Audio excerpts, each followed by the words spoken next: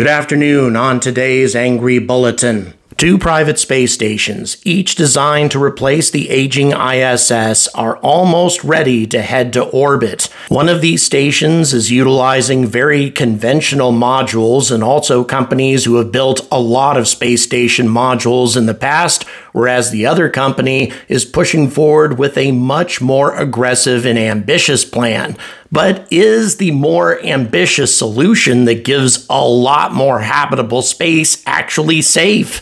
And why is NASA moving forward with private solutions anyway? Is it really a good idea to let private companies take over the legacy that the ISS has built over the last 20 years?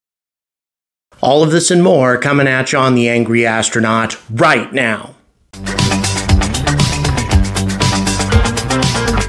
Good afternoon, and once again, welcome to The Angry Astronaut. So, for years now, I have been reporting on the progress of the private space stations that are going to theoretically replace the International Space Station when it is retired at the end of this decade.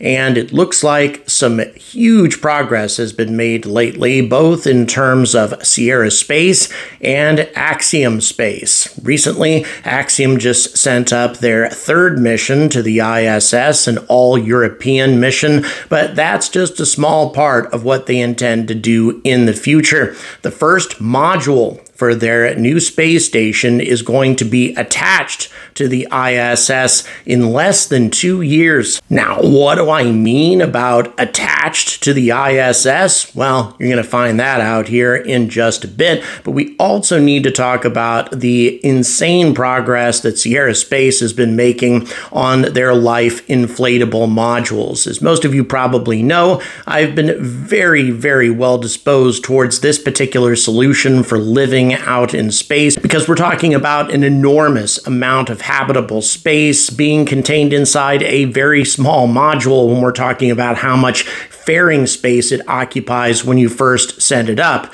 But is an inflatable solution really safe? I mean, how tough is it? Is it going to be able to deal with the massive pressure differentials that exist out in space? Can it stand up to the impact of a micrometeoroid or a piece of space junk? Or is the Life module actually just delivering a whole lot of habitable space without a whole lot of crew safety? And also, why does NASA want a private solution, a private replacement for the ISS anyway? Isn't it better to have a government initiative that NASA can control a bit better than a private space station that might go off the rails? Well, let's find out. So let's talk a bit about the more conventional solution, the so-called Axiom station. Now, I don't want to take anything away from Axiom because there's a lot of innovation involved with this station, but also this is a little less risky in terms of the concepts being used and the deployment of the station as well. As you can see, the modules are being attached to the ISS, and the reason they're doing that is so they can take advantage of the power and life support that the ISS can supply while the modules are being turned up and being made operational before it becomes a free-flying station. So the first module is called AXH1, or Axiom Hab 1, which contains crew quarters, research and manufacturing capabilities as well, and it will come into use the moment it's attached to the station. It doesn't have to wait to be turned up. And then, predictably, we have AXH2, or Axiom Hab 2. This also contains crew quarters along with research and manufacturing capabilities. And we also should talk about why all of this is so important. In microgravity, you can do lots of things that you can't do here on Earth. For example, there are unique types of materials, metals, rare minerals, that sort of thing, which can be manufactured in space in microgravity far more easily than they can be made here on Earth. For example, if you try to 3D print human organs here on Earth, well, the biological material tends to end up in a puddle at the bottom of a petri dish because of gravity. 3D bioprinting is far more effective in microgravity, and in theory, all of us could have our own 3D printed cloned organs out in space ready to be replaced in case any of them had problems in the future. In other words, organ banks could become a thing of the past. And that's just one of many examples of things that can be made in space that cannot be made here on Earth. So the third part of the habitat is AXH3, the Research and Manufacturing Module, which is a state-of-the-art research and manufacturing facility to do the types of things that we were just talking about, including, by the way, the construction of unique and original chemical compounds and metallic compounds, things you can't even make here on Earth at all, the kinds of materials that are worth millions of dollars per kilogram. So there's a hell of a lot of money to be made out in space if you know what sorts of industries to invest in. So by the time these three modules have been added, Axiom is going to have a pretty good space station in place, but attached to the ISS until they can get power turned up. So here comes the fourth module, the AXPTM, or Axiom Power Thermal Module. This provides expanded environmental, life support, storage, and payload capabilities. And attached to this module is a solar array utilizing bleeding-edge solar technology that's capable of providing a substantial amount of energy for the station. We're talking almost as much energy as the original ISS has available. So it's a smaller station with a smaller solar array, but it's capable of doing almost everything that the original ISS is capable of doing, including housing a full-time crew of 4 and the occasional space tourist. Actually, it's designed to handle a constant flow of space tourists, and the interior design is actually pretty slick. Axiom has done a lot to make this station more pleasing to the eye, and on top of that, they've added this amazing feature, which I like to call the microgravity hot tub. And what it does, obviously, is provide a 3D environment that you can simply step into and be surrounded by the grandeur of the universe and the Earth beneath you all the time. A big step up from what the ISS provides with its cupola. So really amazing things from the Axiom space station. And once it is fully assembled, it will detach from the ISS, becoming its own independent, free-flying space station designed to replace the ISS in every considerable respect.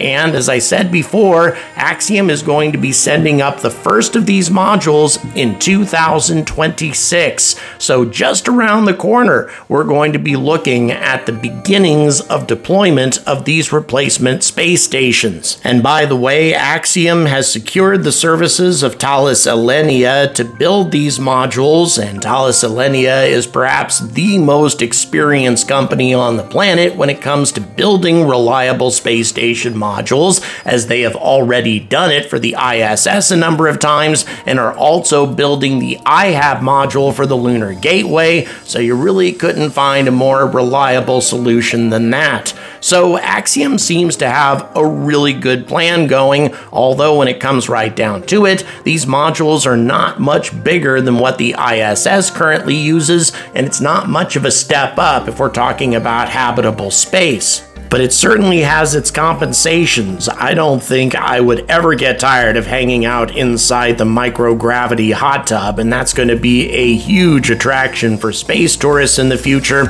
And also, to be clear, Axiom is assembling a lot of the components in Houston, that is to say life support systems, power, that sort of thing. The modules themselves are being built by Thales Alenia, but this is the first human-rated spacecraft or space station being built in Houston. But let's move on to what is, in my opinion, a more innovative solution, and that is the Life module from Sierra Space.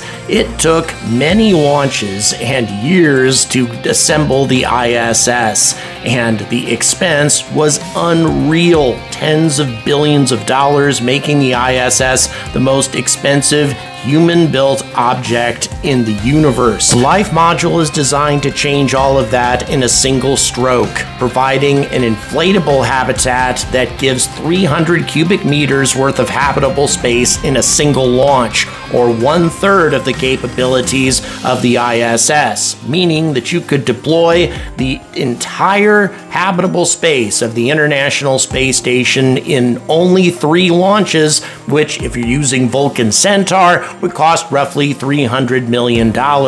So $300 million to deploy a space station every bit as big as the ISS. Not even $1 billion, an enormous cost savings, and it gets even better than that. As you can see, the modules have 3 floors. I mean, such a huge departure from the types of modules that we use today.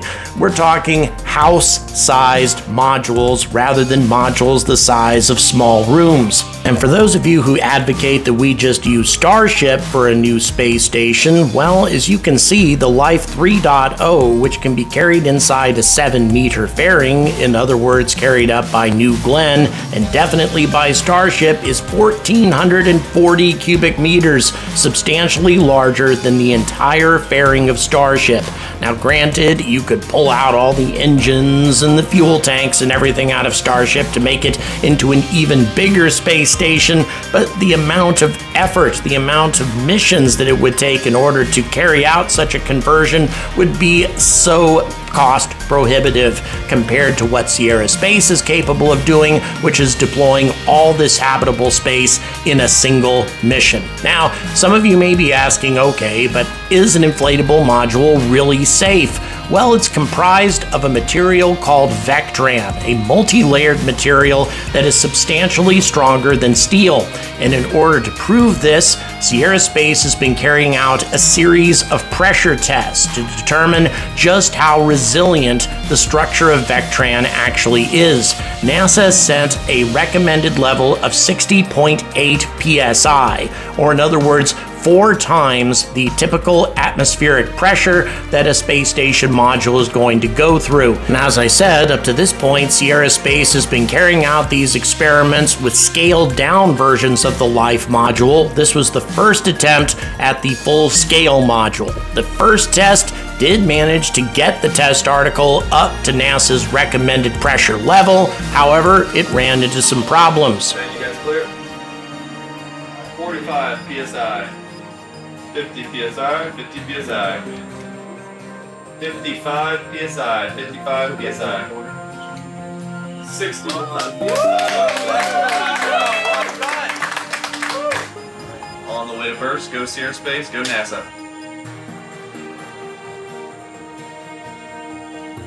We're starting to go down in pressure. So maybe it's a leak on the test article and it's trying to overcome it. We're dropping just as fast as we were filling it. Although the test article made it to the recommended pressure, it didn't burst as it needed to do. They discovered that there was a problem with the pressure system with one of the valves. That was fixed because there wasn't a problem with the test article itself. And the next day, they were ready to go again. Today, we're going to be back in the control room for part 2 of the test. While we did surpass our threshold yesterday, we still want to burst our test article to really see how much margin we have. Ready to burst, go Sierra Space, go Odyssey, Dover, go NASA. 55 psi, 55 psi. 63 psi, 63 psi.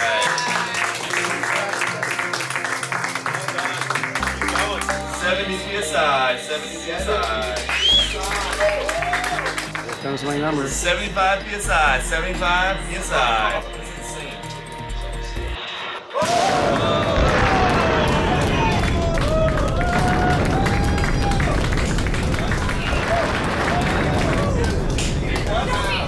As you can see, sometimes launching rockets is not the only exciting thing you get to do in the spaceflight industry. So the test article managed to reach 75 psi, substantially more than NASA required, and 5 times the atmospheric pressure that it will experience in space. Plus, as you can see, there are many layers to the Vectran system.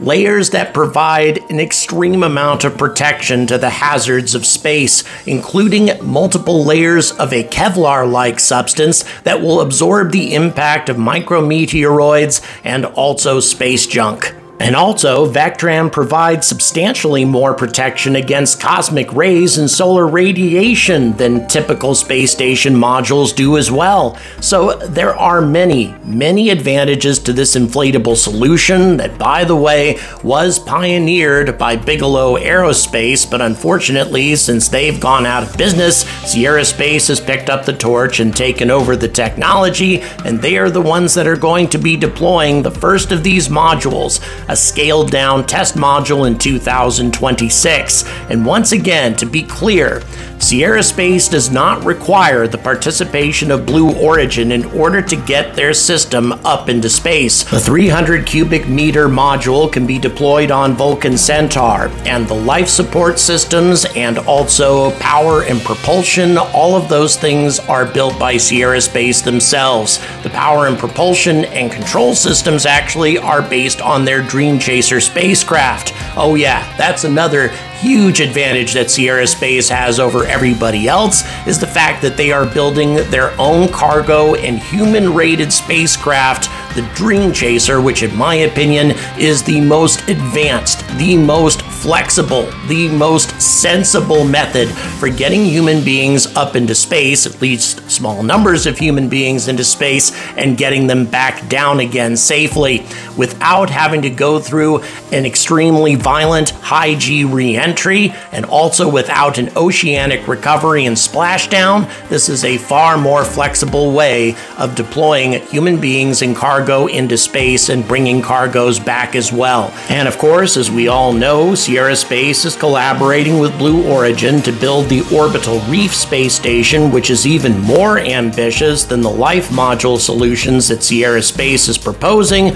But once again, they don't absolutely have to do that. They can deploy their own solution if they want to. And given the fact that Sierra Space was recently nominated one of the most pleasant places, one of the top places to work in Colorado, compared to a lot of their competitors where the high-pressure environment and also some of the lousy management has led to some pretty terrible ratings from ex-employees, it's really cool to see that we have a bleeding-edge space technology company that's going up against some pretty powerful competitors that can still provide a pleasant work environment for their employees. So Sierra Space, along with Axiom, are going to be putting up these replacements for the ISS. And as I think you have seen, the reason that private solutions are better is because competition breeds innovation. And that's why we have these two very different but equally innovative solutions. Yes, I think one is better than the other, but I think both of them provide a better solution than the ISS ever did. The ISS was a wonderful first step into low Earth orbit, but Sierra Space and Axiom are going to take it to the next level. Thank you very much for watching. Please like, please subscribe. It's incredibly important to the future of my channel. And I'd like to welcome Vince Canal and Dr. George Kelly, my latest Patreon supporters. Thank you very much for helping my channel. And if you'd like to join them, all the details are in the description. And until we have a new space station in orbit, or a dozen space stations, the more the merrier, I urge all of you to stay angry about space.